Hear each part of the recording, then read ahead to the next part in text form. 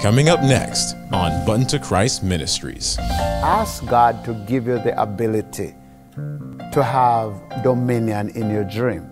Like for my dream, I would say 90% I'm in control of my dream. And it's not a lot of people like that. So therefore, if I'm in my dream and I see a dead relative, I'm not going to go and hug them. I will say, you're dead, and I'll rebuke. If something is coming at me, God always make a way out. I will fly. So I have control in my dream, you know. So I don't know. It's very powerful, but you have to pray for this also. Stay tuned.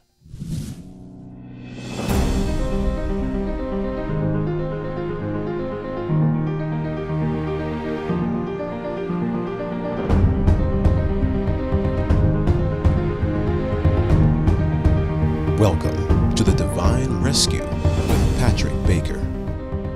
He's mighty and he's powerful. To God be the glory. So we got some questions here from a couple of our viewers. One of the viewers says, can a Christian minister flourish and succeed in the long term if the ministry matrimonial home is lacking in unity?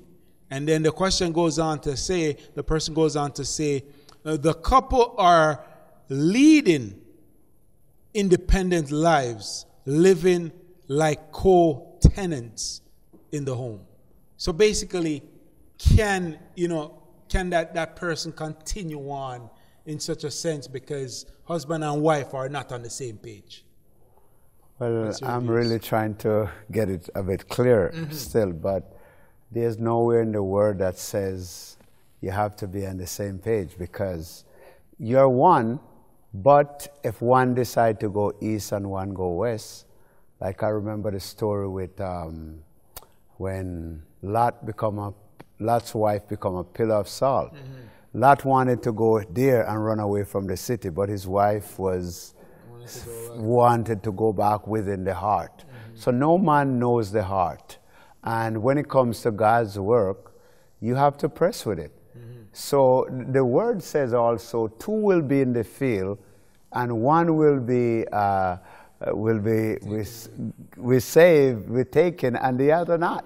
So again, it's all depend on the individual walk. I personally think it's the individual walk. Even though when you're married, you're one.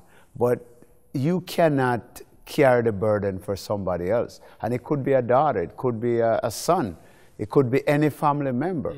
Because once you come to the table and you have worship, and you worship and everything is known, this is how we grow on what we do. But you can't force anyone to serve God. So from that point of view, I think once you are doing what is right in the sight of the Lord, the enemy will come in and he can try to create separation and destruction. But you cannot stop with the work of the Lord. I think this is a way of slowing down the work of the Lord. When people will come with opinion and says, if the two don't agree, how can they walk? But it depends on where they're walking. You know, no, it depends. It depends. You know, they may be going this way. It depends. Mercy. And from even being around the ministry and going around, we get to understand people more, because it's same when people married with children and bring other children in, vice versa. Like there have to be, as you always mentioning, there's have to be a family meeting happening. And, you know what I mean, I myself, with my family, we have started, you know, the family meeting. And as you suggested, you know, you should hear some opinions these little ones have that really blows your mind. Yeah, they say we need more food, more more mangoes. You better bring more. Yeah. No, so definitely it's good when two can pull together and go in the same direction. But if one decided to say, go south, as you say, and one go north, then, there's nothing you can do. Yeah, because a point you can say, you can have all the meetings you want, but it starts from the heart. So you can have 50 meetings, and if one decide, I don't want to do it that way, I know a young person asked me a question before. What if you're obedient to your parents and they tell you to do something and you know in your head it's not right? You know what I mean? Would you do it? You know what I mean? Mm-hmm. So it's a key again. It go back to how the Lord works and who do you obey. Some people compromise and obey others other than God. Mm-hmm. So it's really a deep situation. Really a deep situation. We also have another viewer here that wrote, Brother Patrick, I've been going through a lot, and some of these issues are visiting a spirit healer, generational curses, and abuse in the family. This viewer feels that when they pray, it goes nowhere but just hitting the ceiling and coming back down.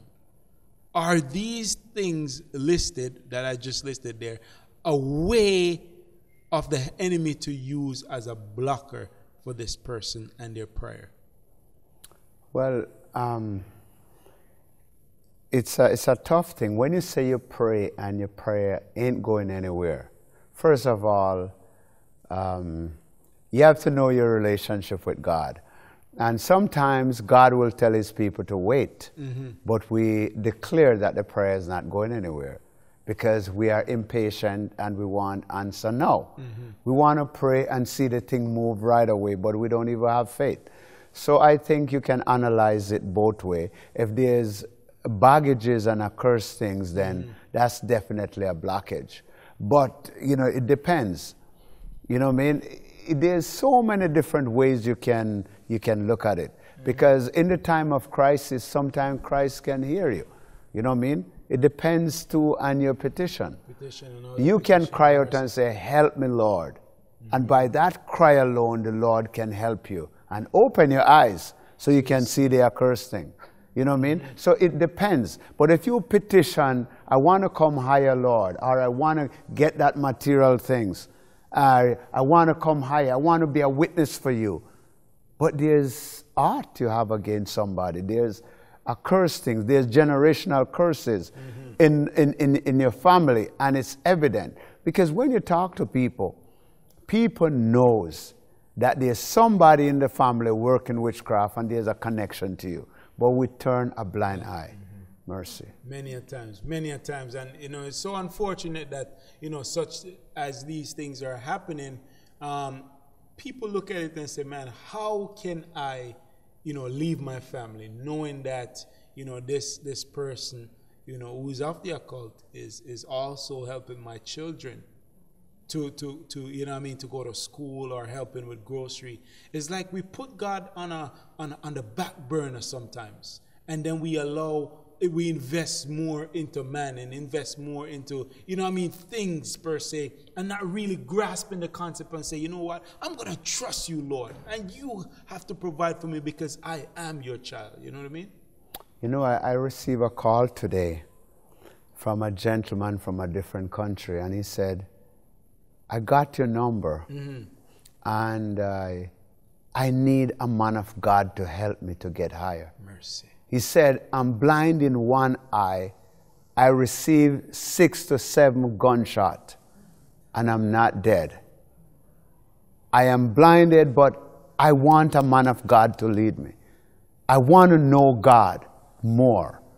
I want to go in the Word serious. Mercy. He sent me that message, and I assure him that I'm going to be talking to him.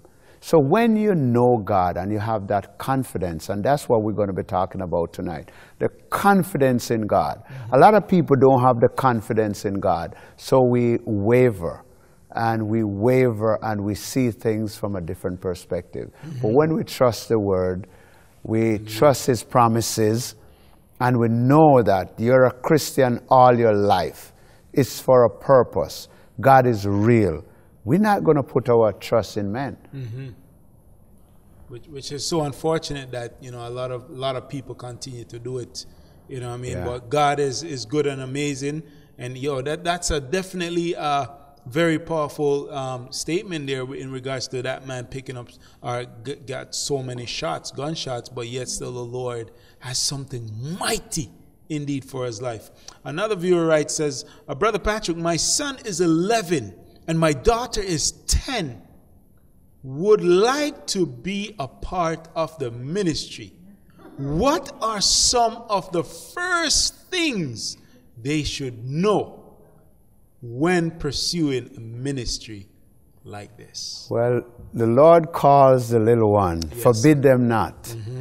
But at the same time, the devil used little ones too. So we have to go into prayer. That's part of it. Pray and ask the Lord if that person is qualified. It has nothing to do with us. Because I remember a few years, there's this evangelist, Seventh-day Adventist, that came from, he ministered in the U.S., and he went away on a crusade to preach in Africa. And when he came back with some PowerPoint and showing what took place there in Africa. And I think that changed my life drastically, because I saw, he showed that when he was doing the crusade, he was asking, how comes I don't see a lot of children? And somebody said, there is a little boy in the neighborhood who is the highest witch, 8 years old. And all the children is afraid, so they keep the children indoor. And the lady who is the mother for that child came to the pastor and says, and he showed the picture while he was sharing, because a lot of people won't believe, so he showed the picture. And the mom says, could you come and pray for my son? And he gave her money and said, go bring a cab and take him here. They showed a picture with him walking through, and it's like fire coming from his eyes. 8 years old. They brought him to the front. And when he came to the front, the mother knelt down and talking to him. So the pastor, why are you kneeling down? He said, anybody talks to him and don't kneel, he will kill them immediately. So therefore, so the pastor says, that can't happen here. And they prayed and prayed, and the long story, he ended up giving his life. But in that part of the vineyard, a lot of young people the devil uses, like up to 11 years old, 6 years old. The point I'm trying to make is that everything we do, we got to take it to the Lord in prayer. And this is the seriousness of this ministry. That when you come, it's war. So therefore, if a young child wants to come, we will pray with them, because God can use them with power, discerning power. So we welcome them, but we have to pray and anoint them and ask the Lord if this is his purpose and his will. Mercy. So the parent out there, definitely you have heard, the first thing on the list is prayer.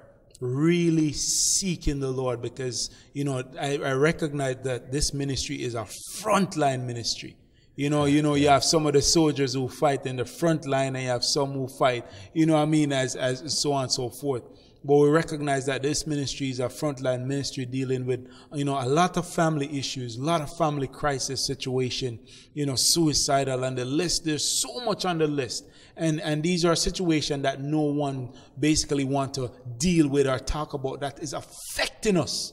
Yeah. We're in the mask. The ministry does a program talking about taking off the mask. Powerful program. A lot of people have seen it thus far, and we're going to continue to press. But just taking off the mask and honestly just being real with God. I just want to add one thing. So if a young person or whoever is interested in joining the ministry, just send us an email, and we'll pray, and then we'll contact them, and we will, allow the Spirit of the Lord. Never too young. If they're 5 years old, that's fine. The Spirit of the Lord uses young people, children. So everything is open. Mercy. One of your apprentice here says, Isabella, she says, she would like to know how to fight back in her dreams, even when the demon shuts up her mouth from speaking, and she can't basically pray in her mind. Okay, that's very powerful. That's very powerful, So she wants to know. That's very powerful, because here what happened. We were talking about this, that I work with a few people in the last few days where in their dream, that's when they initiate them.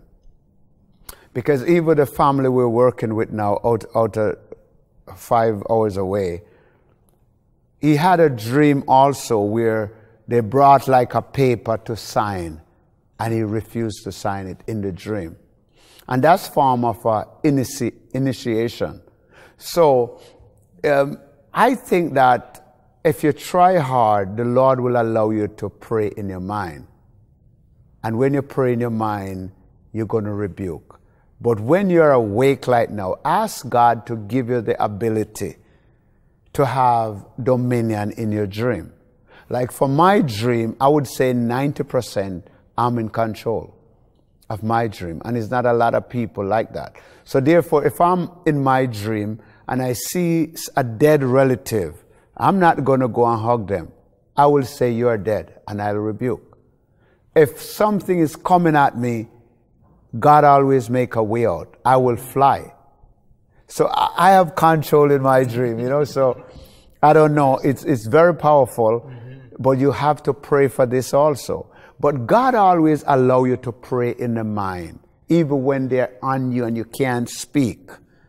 If you find you can't pray in the mind, you need to ask the Lord from tonight, Isabella.